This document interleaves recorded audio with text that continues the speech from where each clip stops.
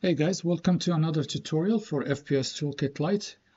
In this tutorial, I'm going to be showing you how you can add a new weapon to your weapon state data table. First, we will have to prep our mesh, the weapon mesh. Just to speed things up, I already add them here, but I'll go through them to explain each one and what it does. So as you can see, I have a shell socket right here. This one is responsible for playing the visual effect when firing, the shell falling off. And also it's used to attach the bullet static mesh. So when you check your magazine, you'll see the bullet mesh is added.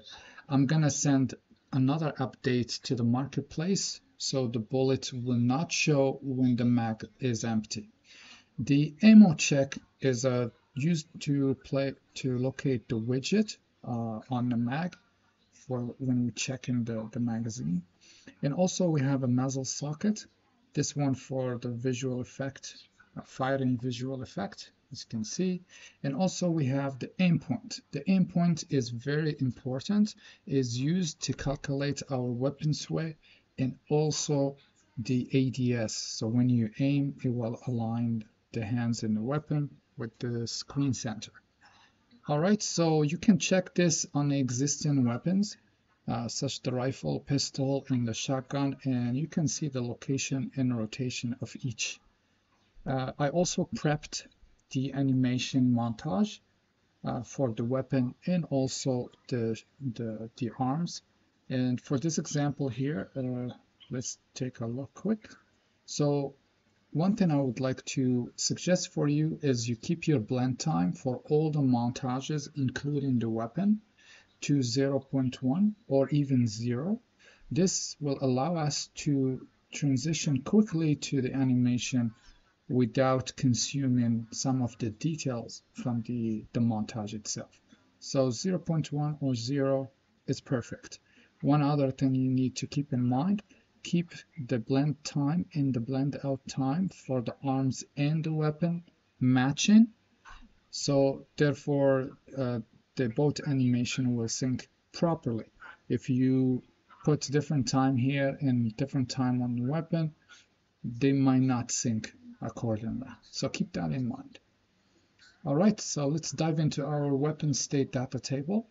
And also to speed things up, even for you, not just for the tutorial, you can just right click on one of the weapons and you can duplicate the row, change the name to the new weapon name. In this case, it's MP5.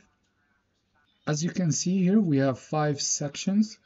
Each section is responsible for either the weapon, the projectile, animations on both the arms and the weapon, cosmetics, and the cues for firing, sound effects, and visual effect. All right, so let's start with the weapon setup. Since we are adding a submachine, we'll just set it as a rifle. If you would like to add additional types, just go to weapon type enums. You can search that and you'll find the enum and you can add as many types as you want. The rarity, we can change it to rare.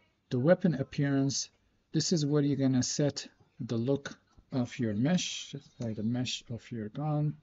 So MP5, body skin if you have a custom skin for it. The grip, if the animation using a grip, then you can add the grip, otherwise we'll clear this up. Sight, if you want to add a sight to the weapon mesh. We are not, this gun comes with a sight already. So for the bullet, we'll change this to a single bullet, and it's the 45 bullet. And also decoration. So the decoration is right and left of the weapon. This one, if you want to add any attachment, it could be either a flashlight, laser, or any other attachment. Clear this up. So for the weapon socket, you can customize your socket. So if I go to our animation here and go to the skeleton tree, for this gun right here, I'm using, let's see, I made a custom socket on the right hand and I called it MP5. So if you have another gun that is not lining with your existing sockets, just right click on the right hand, add socket, set the mesh, preview the mesh like in here. You can preview mesh on the socket. You can add a preview and just call your gun or a rifle or whatever, and then adjust it to line up with animation, and boom, then that's it. So our socket for this gun is MP5, and you can name that to whatever you want. So just we'll call it MP5. The hostile socket, you can keep it as is. The rest is shoot this gun reach chamber. This is for pistol or sorry, for the shotgun or a sniper. So in this case is not. We want submachine. We should use a burst firing mode. Then we're gonna go fire rate. So this is how fast your firing rate. So 750 is for the rifle. Maybe this one is more fast, so we can go 850. This value is also responsible for the visual effect, the recoil when you shoot, how much the gun, how fast that recoil gonna play visually. You will see it. Bullet in burst, so we can put 8. So this is how many bullets you're gonna shoot in one hold. Weapon spread, so you can control how much the spread on the gun when you shoot. If when you are aiming, it's reduced. When you are not, it's gonna fire wildly crazy. So if you increase this number, it will go crazy wild. So you can control that number of value of the spread. The magazine capacity, it's just for this tutorial, we'll keep it as is. Auto reload, if you want to reload once the mag is empty. Melee damage, how much damage we do, and the delay for the damage. This one is relatively to the animation of the melee, so you just want to pick the time when the impact on the animation, like when it's hit. So you can check the montage and just pick the time and put it right here. Projectile setup. So we have a base projectile. If you want to change the trail, the visual on the trail of the projectile, or even the mesh, so you can just create a child of this base and use that for any type of weapons. The speed of a projectile, you can reduce it or make it faster. How many bullets per shot? For shotgun, usually you have multiple. For a rifle, pistol, or any other weapons, you have only one. Damage, how much damage you do, and the multiplayer damage. So this one for headshots. So if you want to have insta kill, you just set this to the max HP of your enemies. Do you want the bullet to bounce back when you hit a surface? So for animation, I already have prepped them in advance, so we don't waste time just to prep them. If we go to MP5, as you can see, I have all the montages, and also I have the blend space for the MP5. The speed here is set to 720. You can change this on the blend space, and also you need to change it on the settings of your FPS Toolkit.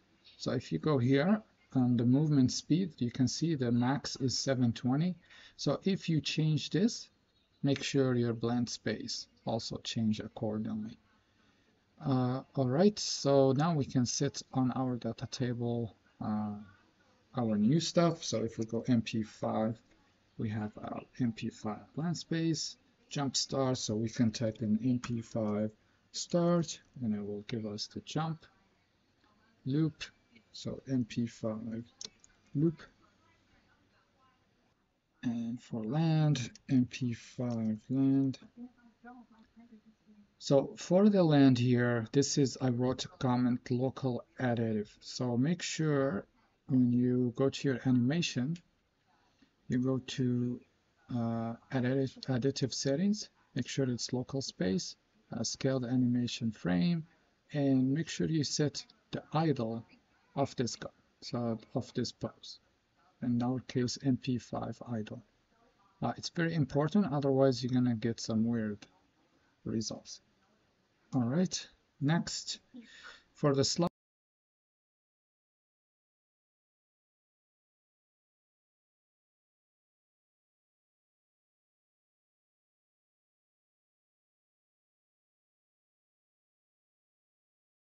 now we need the gun animation.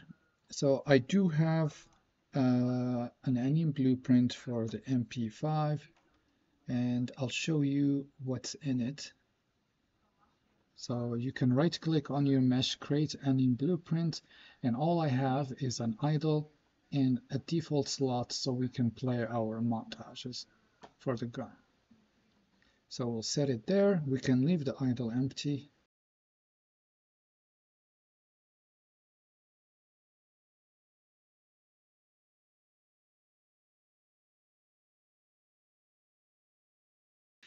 All right, so we set all the animations for the gun. Next is the finisher type. So the finishers actually, they don't play randomly, but you can set what type of finisher you want for your project or for weapon. So if you want to go third-person finisher, then all the weapons you can set them to set to 3P. I left this option for you, so you have more choices. If you want one gun third person and the other first person, feel free, but you can set it right here. The finisher type is the perspective, so either 3P or first person.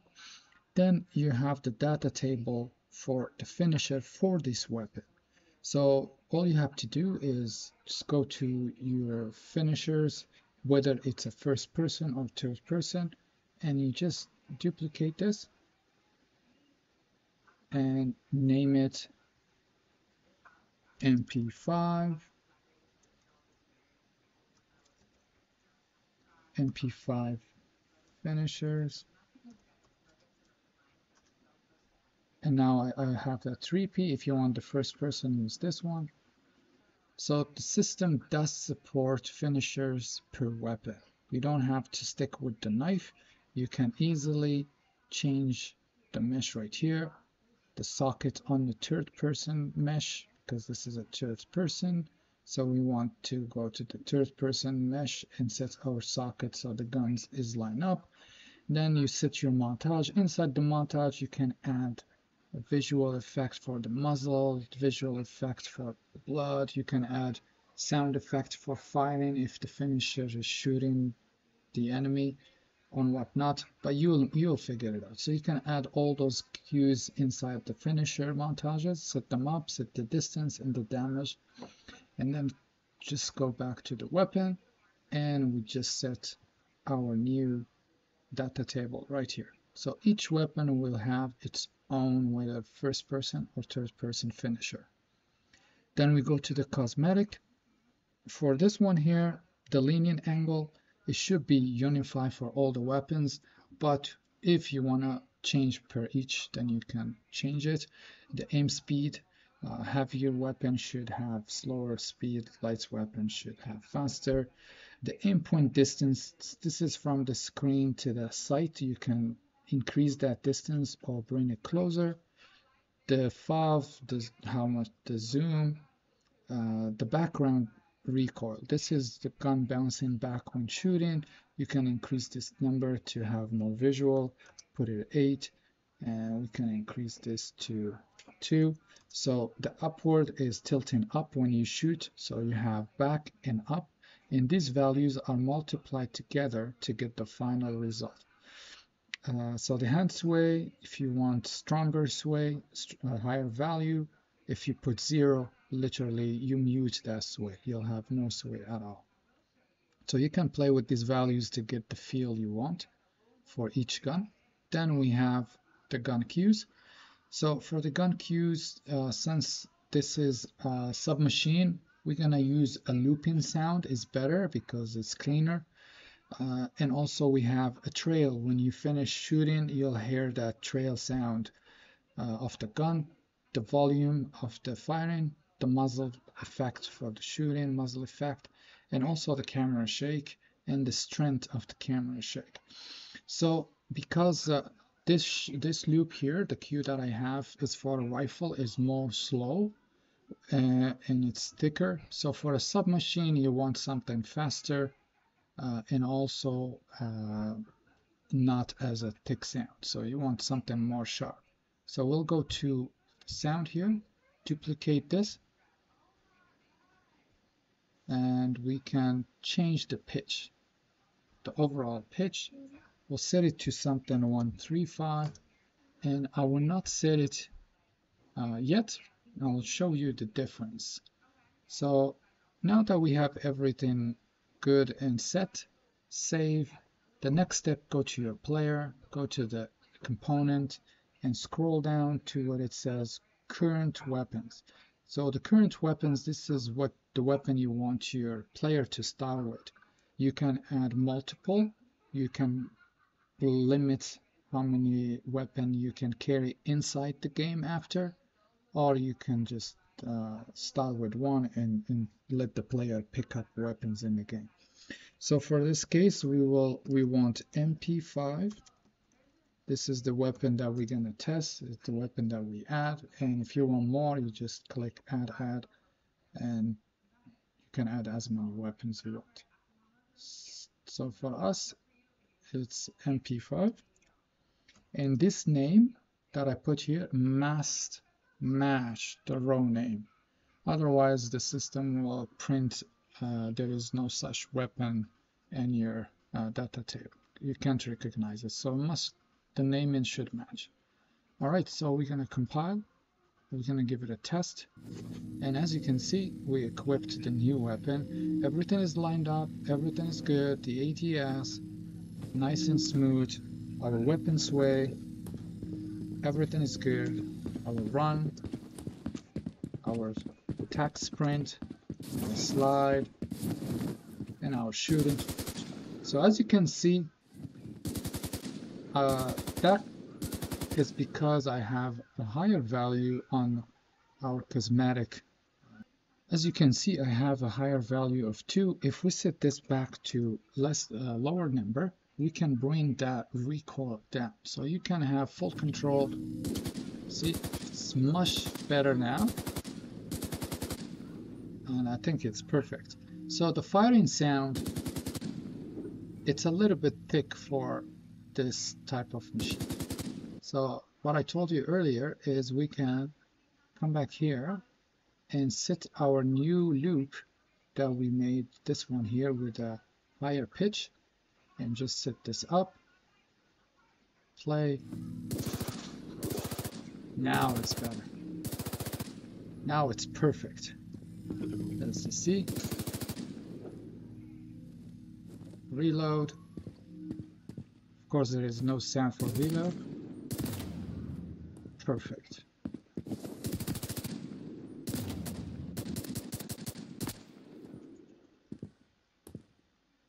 It sounds awesome. It feels so good. You can jump.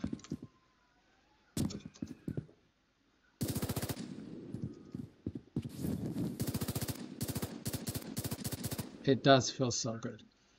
All right, so this is all about today's tutorial. I hope you like this tutorial. I'll be making more. Until then, have a nice day and thank you for watching.